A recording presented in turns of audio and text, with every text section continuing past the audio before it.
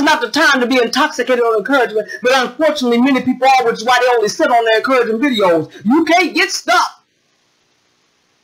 Because if I receive that word, it's going to require work from me. We can't have that either. Those of you who are intoxicated on encouragement are going to be falling. If you're going to fall before the end, you better take heed. This is why the Bible says, how long will you love simplicity?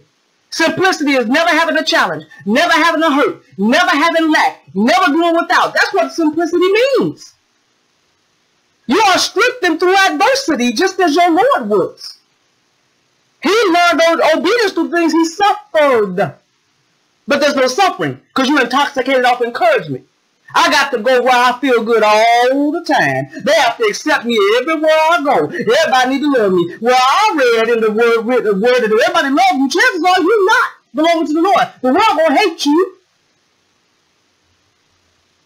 And if you're not being hated of many, chances are you're not in the will of the Father in the wrong place.